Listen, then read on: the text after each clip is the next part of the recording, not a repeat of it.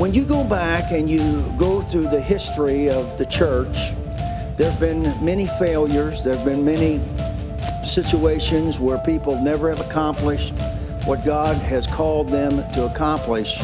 And the failure has always been the failure of prayer. And any sermon that's ever preached in the Bible could be preached from the Lord's Prayer. The spirit of prayer.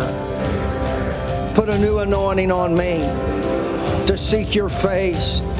Forgive me of my sins. Take out unforgiveness. Fill me with the life of God and the love of God. Lord, I mean this prayer today. Ask for your copy of this all-new teaching on CD or as a digital download from Bob Rogers Ministries. Call now 1-888-613-6080 or visit bobrogersministries.org. You can also get a copy of this teaching on our Facebook page.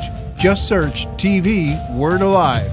And thank you for your continued support of this ministry.